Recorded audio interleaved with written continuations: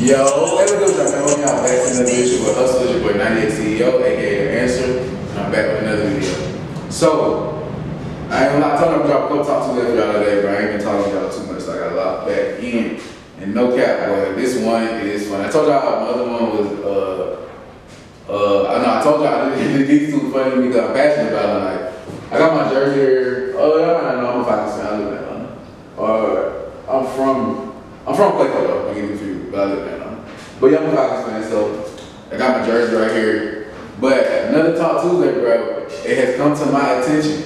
I'm sitting at work yesterday. Let me just get y'all how my day is going. Give y'all the best stuff. So I'm sitting at work yesterday, chilling. Get a notification, ESPN. Sam Ellinger will start Sunday. You don't know who Sam Ellinger is. Sam Ellinger is a quarterback, came from Texas, probably about 3 to 4 years ago. It might be his 4th year in the league, something like that. Came from Texas. He's been a quarterback, let's just say it like that. He got drafted to the Colts. So to tell you kind of the scope of who Sam Ellinger is, he's been there kind of through the last couple of quarterback regimes. So Andrew Luck, I think he might have got there the last season. Andrew Luck, if not the year after he retired. So if it was the year after he retired, then you got to look at the people that were starting above him. So we got Jacoby Brissett, mostly career backup, but he's kind of been pinball around and landed a couple starting positions. But mostly been a career backup. Then you got Carson Wentz, number 2 pick, 2016, went to the Super Bowl, but he was hurt in place. So he did win the Super Bowl, but he didn't participate too much towards this year at the time. So second pick, he's been traded, he's pinballing around. He's traded about every offseason at this point. So he's him as well. They got him, and then this year, so those are kind of the quarterbacks that were starting above Sam Ellinger to kind of give you a range of where he was on the depth chart. So he probably third always since he's been there. So come to find out, again, I'm at work getting notifications from ESPN that Sam Ellinger will be starting on Sunday. Again, Sam Ellinger plays for the Colts. If you don't know, if you also don't know the Colts, is where Matt Ryan now plays and now resides. If you don't know, also Matt Ryan is the former quarterback of the Atlanta Falcons. Did take us to the Super Bowl and also lost us that Super Bowl in 2016 against the Patriots. And we traded him this offseason for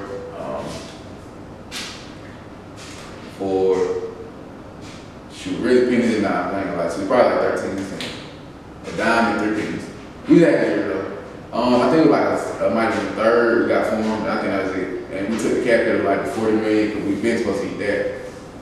But saying all this to say, again, Sam Ellinger is now starting for the Colts Sunday. Matt Ryan is who the Colts traded for. From us, they got it for a 3rd round pick. Now, reverse, go back in time. When Matt Ryan got traded to the Colts this offseason, let's go previous to when he got traded. Previous before he got traded to the Colts this offseason, they said that the Colts were on the cusp of a Super Bowl as long as they got a contending quarterback or got a competent quarterback, because Carson Wentz was not the man for the job. Because the Colts have a great offensive line, a great running back. You got probably the top 3 running back in the game. You got receivers. You got pretty good receivers. You got that's the offensive line. Sorry, we go back to the offensive line. You got that. You got a defense. And then this offseason, what they do? They picked up Stephon Gilmore to even add more to the back end on that defense. So this looks like a contending team. That's looking like they say they're saying Super Bowl. So they get rid of Carson Wentz, saying Carson Wentz not better for the job either. A quarterback that is better than Carson Wentz is what they said.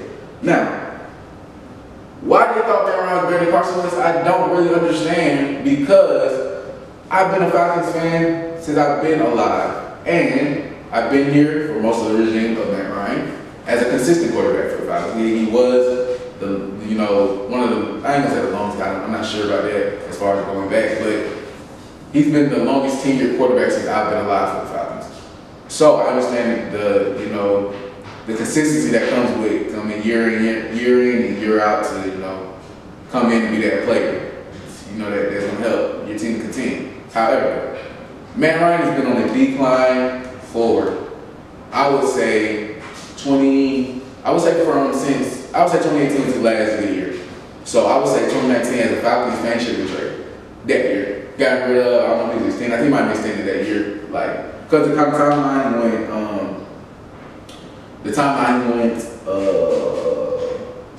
16 Super Bowl we lost, 17 I think we lost to Philly when they won the Super Bowl that year, and then 18 I think we lost to that was like the division round, lost game to Philly, I think. Or the one before the division, and then the other one lost like first round when they lost to class, something like that. So I'm saying that 2019 season was when he should have been, gotten out or really looked at as having a decline. Instead of saying that he's declining, they put it on everybody else and said that everybody else, they said the team will have a defense, the offensive line is porous, Julio is always missing games, not playing, and no running game, so what he wanted to do. Well, I would like him to be better than what he is. I would like him to uplift the rest of the team. He's that good of a player.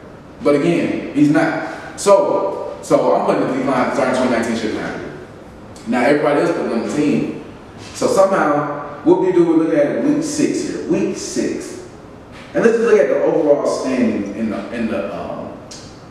let's look at the overall standings in the NFL. Because the Colts are, as we speak,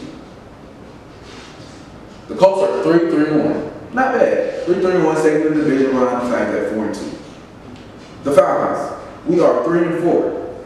Second in the division behind the Bucks. Only reason because we did lose head-to-head to the Bucks.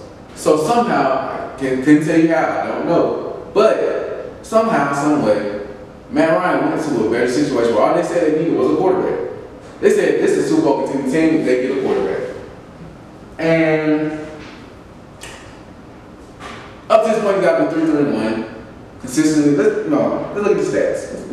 Matter of fact, let's go back. Let's just go look at it. I'm telling you what the decline started. Let's just go look at Matt Ryan's stats over the years. Over just the last previous years. Because, oh man. Let's see what Matt is doing, man.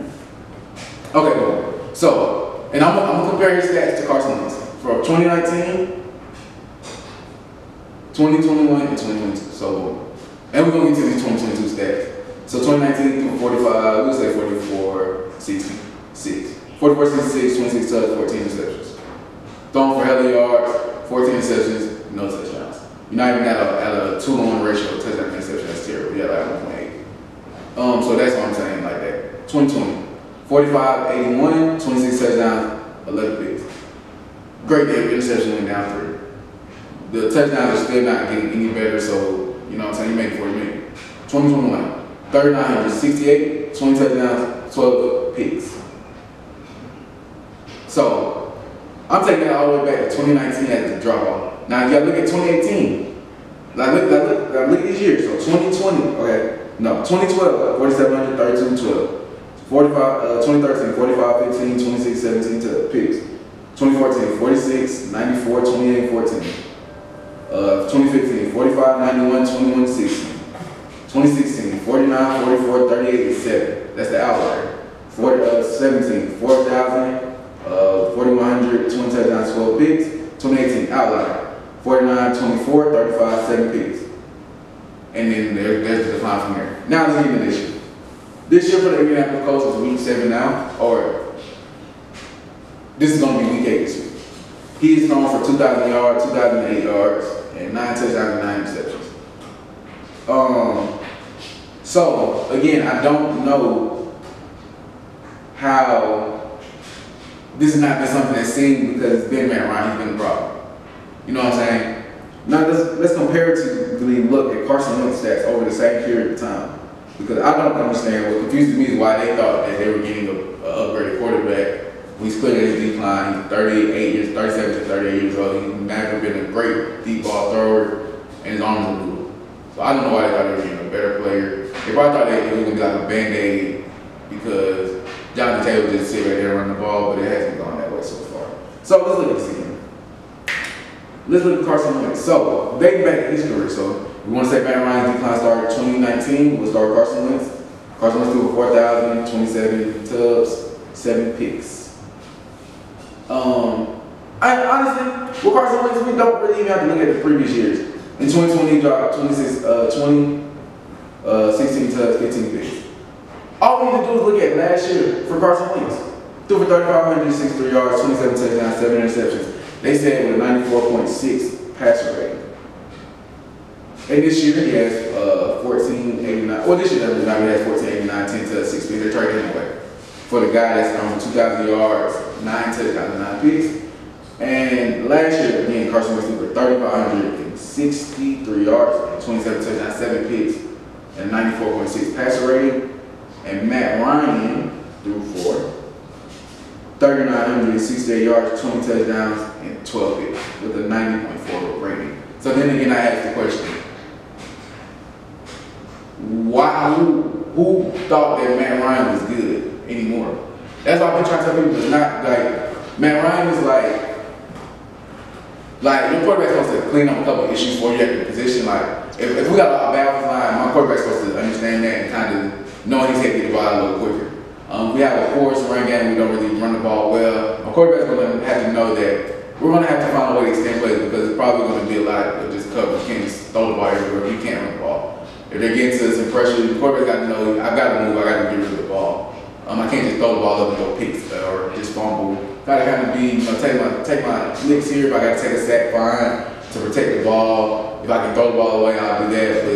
But again, I don't understand as to kind of the thoughts behind that. In Indianapolis, they've been in a carousel since Andrew Luck retired.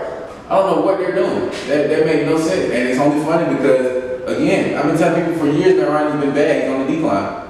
And they told me, no, it's not. So again, going back to the whole point of this Talk Tuesday, Sam Ehlinger is starting Sunday for the Colts. Matt Ryan is getting benched. Matter of fact, let me read you this story about Matt Ryan. Just saw it.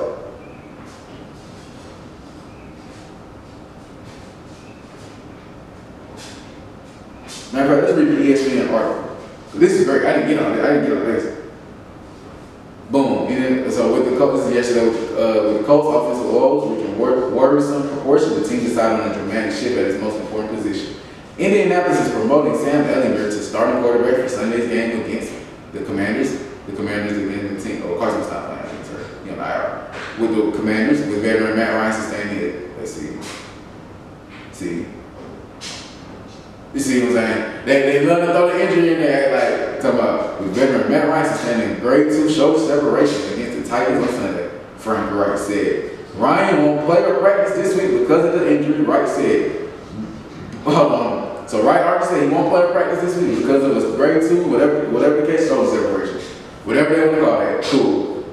But he emphatically stated that the move is intended to be for the remainder of the year. So Matt Ryan, the veteran, future Hall of Famer, because they give him all the stats with the Falcons. The greatest Falcon of all time, they want to say that. The top 10 passing yard quarterback ever. Whatever all the stats they want to give him to, he has now gotten benched for the rest of the season by his coach. And his coach emphatically stated, this is intended to be for the rest of the year. We just traded for him 6 months ago. This is emphatically saying he's not coming back, he's not going to be the starter, and he's not going to be on this team next year, and we're taking up another cap hit. So again, I say to you, Matt Ryan's been on a decline for years, and it's not a Matt Ryan hate, train or anything like that. This is just to release my team, to free my team. My team has been, we haven't been the best, but we have not been getting help from our main position, and I'm just happy that Matt Ryan now went to another place for people to realize that. And then say, it's not the Falcons, it's Matt Ryan. Sometimes it just is what it is. Sometimes if it's blue, it's blue. I can't tell you that it's black, not blue, unless it's dark. But see, the thing about Indianapolis is it's light, so they can see that blue, and that blue is not looking like that. So hey man, shout out to Matt Ryan, man, because this probably gonna be his last word. Like, this be the type of thing you just take out the league. Like, they kick it like it's a shoulder separation, but nah, it's like, my boy, you're not coming back here. Let me just finish this up. He said, this quote before I finish the video. Extremely difficult decision given the respect and admiration we have for Matt Ryan, given what he's brought. Wright said, man, he is a pro's pro. See what I'm saying? Those are the type of synonyms that give you with Matt Ryan. He's a pro's pro, man. It's professional. Sometimes that's all your coach, you need from you want from your players. Just say he's a professional. That's one thing, man. He is a professional. He's not a great professional though. And sometimes when you're not a great professional, it's time to move on. And as a Falcons fan, we have, even though we have Mariota now, we have our own issues, I will still accept them because we're a much better team because of them. Let me finish the quote from Matt though. Because Matt deserves that at least from him. Okay. He's a pro's pro. This guy is special. We all know at the quarterback position that our core production on offense is not on one person, it's not on Matt Ryan. But we also know as head coach and quarterback, it doesn't matter. I'm judged on wins and losses. quarterbacks are judged on points and turnovers. We understand that's how it goes in this league. Matt will be a pro, aka Matt will be coaching the same earlier off the bench. Because Matt, you're out here is what he's saying. But like I said, man, I just want to free my team and release them from the shackles of that. You know, we had to get that mentality, the 28-3 mentality out here. And Matt Ryan went on to Indianapolis and figured out how to mess them up. And not to say like this is a him thing, but just to yeah, he's been like that. He's been, really adding to the value of his team, making players around him better. He's been kind of close to, but y'all let him do that in Atlanta. Y'all want to put him on the team. And sometimes it is just what it is. And he is proven to be exactly what we thought he was. So with that being said, that is all I have for this video. Make sure you like, share, comment, subscribe. I'll see y'all in the next one. Peace.